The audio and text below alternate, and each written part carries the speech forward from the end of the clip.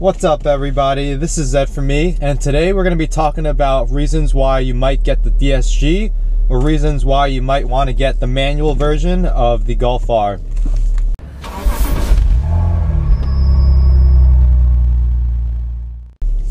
This is a question that I get asked pretty often. Should I go with a DSG or should I get a manual? Living in the United States especially, there's this stigma that you should always be driving stick if you're a dude.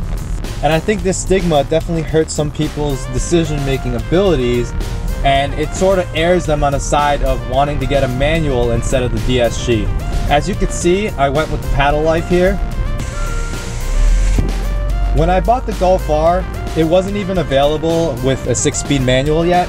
But I have to tell you that actually did not alter my decision, and it would not have altered my decision to get the DSG instead of the manual. But I want you guys to decide for yourself whether the manual makes sense for you or the DSG. So let's start with the first reason of why you should get the DSG. The first reason why the DSG trumps over the manual is if you're going to be carrying people around in your car. At the end of the day, a DSG is always going to be more comfortable for your passengers, so if you care at all about their comfort, a DSG, you know, will make more sense than a manual. So that brings us to the first reason why you should get a manual over a DSG. And the reason is simple: you drive yourself around and you never really have to drive anybody else. Getting a manual means that you don't have to worry about the comfort of your passengers, and when you're driving stick and you're alone, there's really no added discomfort from driving a manual because you yourself know when you're going to step on the gas, when you're going to change gears, when you're going to kick in the clutch, and therefore you don't have to worry about passenger motion sickness in a sense at all. Some might argue that if you can drive a manual well, then you won't actually have passengers who complain about the comfort. I'm one of those people. Usually when I drive stick, people don't complain about the comfort.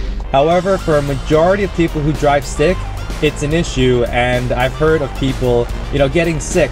Although, at the end of the day, if you drive a DSG very spiritedly, of course, people can still get motion sickness. But if you're talking about daily driving for comfort, a DSG will trump over a manual for sure. Alright, another reason that goes towards having a manual over a DSG. If you're one of those people who will get bored driving an automatic, in a sense, then I would get a manual. Why? Because a manual means that you're going to be more engaged with driving. There's less chance of you being unaware of your surroundings because you have to be aware of what's going on with your car.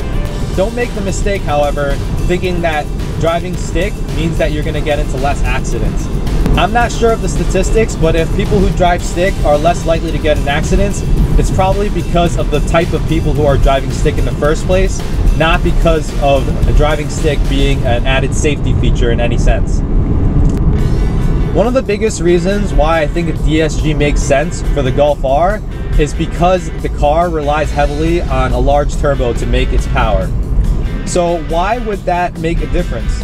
The DSG is actually able to hold the boost of the turbo in between gears. So while you may have a turbo in a manual Golf R, every time you let off the gas to change gears, your turbo has to re-spool. This is also part of the reason why DSG transmissions are going to be faster in a straight line as well as in lap times. Not only is it shifting for you and shifting a lot quicker, you're actually holding boost between gears. For this reason, I think that any time that a car is turboed, a DSG transmission should be heavily considered. Another reason you might want the DSG over the manual is if you look at what kind of car this actually is. This car, in the US at least, is a 5-door hatch. There's no other form that you can get it in. There's no 3-door hatch. And so at the end of the day, the people who are going to be buying these cars are generally going to make some utility out of it. What that means is that you're probably going to be using the car to do a lot of daily activities as well as go out on adventures. So I don't know about you, but generally I don't go out to these places alone. For example, camping, hiking, snowboarding, skiing, riding bikes, anywhere around. Usually you do that with somebody else, and that goes along with one of the first reasons in this video about carrying passengers. To me, it's almost like when a dad buys a Honda Odyssey with a stick shift. It just doesn't make sense to me. It's almost like he has to hold on to some part of his manhood, and he just can't give up driving stick.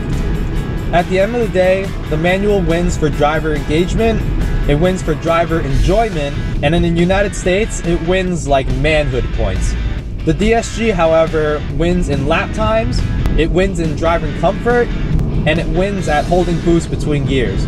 So for those of you who are deciding between the DSG and a manual, I think it should be a pretty simple choice.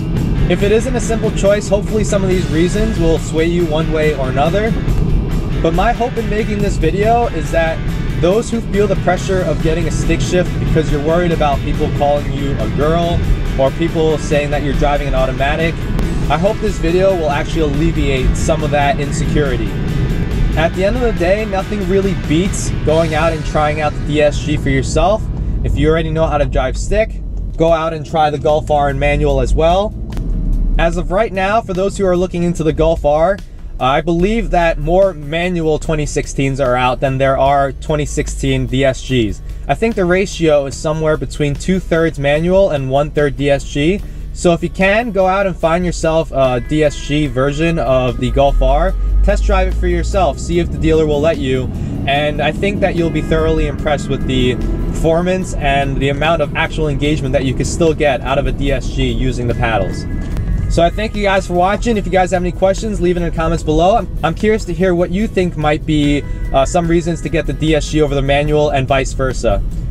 And with that, I'll see you guys next time.